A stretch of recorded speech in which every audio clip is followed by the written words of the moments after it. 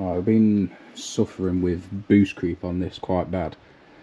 Lower boost, it just don't want to hold it, it just creeps right up. These Sidewinder manifolds are notorious for boost creep anyway. On a lot of drag builds and stuff, big V8 things, they stick this wastegate straight on the exhaust housing. It seems to be the best way to control boost. So I think we're going to chop this, weld that up and leave that capped, and weld that straight to the exhaust housing. It should help. I'm not going to say it's going to be perfect, because you're on a 45mm gate, and there's a lot of the lads in America run 60s on them, but they don't seem to creep. So it's more of an experiment more than anything, but something needs doing. So we're going to try that there first, and if it doesn't like the 45mm gate still, then we'll go to a 60. But yeah, it's more experimenting and see if it works, trial and error really. So I've cut this off. That, I'll weld a flat plate on top of that, so that's capped off. This one, turn the light on, is now going to sit somewhere there. I'll probably cut it on a slight angle so it sits down more, but the wastegate will now sit there. And I don't know how to explain it. I tried this when it was running, and there's other people who said they've made like 14 psi, so with no wastegate even on, they've just took it off, gone down the road, and they're still making boost. If you put a piece of bag or polythene or anything here while it's running, it actually tries creating a vacuum and sucking it through. So it is just a bad design, but there's quite a few of these different style manifolds like this that are known for it. So I'll just try this out and see if it works. I've marked it up, took the turbo off, and there's the bottom end ready for being forged. I marked it up, it took me about half an hour because it's quite tough. Drilled that out, going to get the die grinder in, clean it all up, and then we'll have that welded.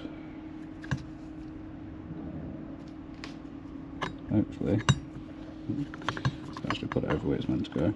Hopefully it will do its job.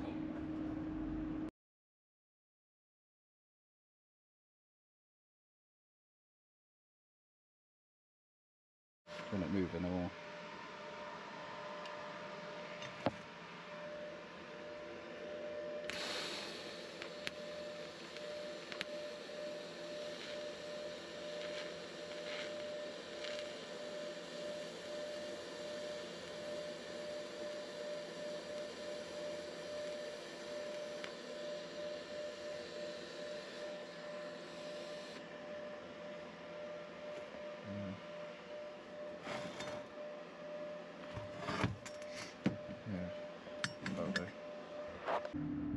That's all welded up now.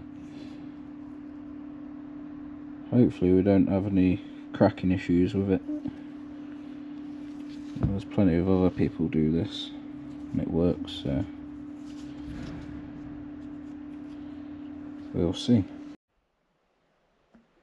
Most of this is back together now. I've got work the next couple of days, so I'm going to leave it for now.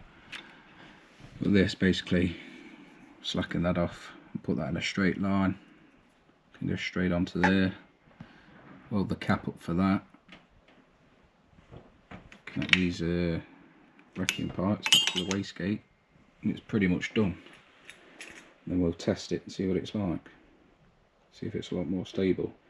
Because it was roughly, the spring in it's I think 6 or 7 psi, and it was creeping to over a bar on low boost. So it needed sorting. We'll see. Well, I've cut them off, and now I just want piece extending. That should be it really. It's all on. I'll cut it down here and put a new piece in completely. Hopefully that will yeah, stop it creeping. Warm it up. I'm going to take it out in 10-15 minutes, see what happens. Road's freezing though, so it'd be... I'll spin it up. Yeah. It's only on low boost anyway, I can see the creep mainly, so I ain't got to go mad, but we'll see. It's a little bit of creep, but not like it was. So it just started recording anyway, this About that seconds.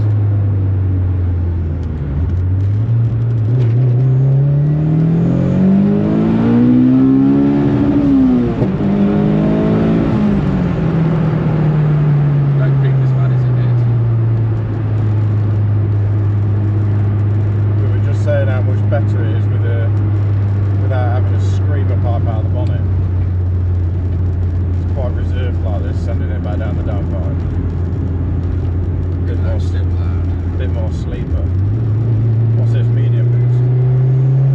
Just got high and low now. Didn't have it how I used to. Just low boost still.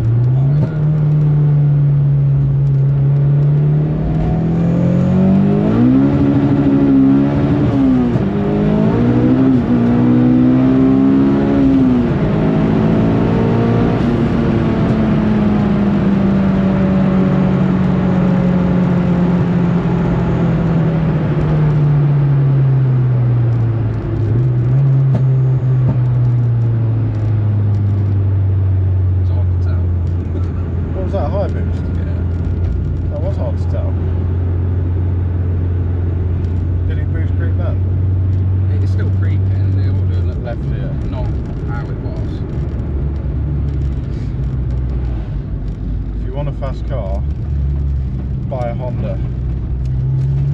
What are you doing?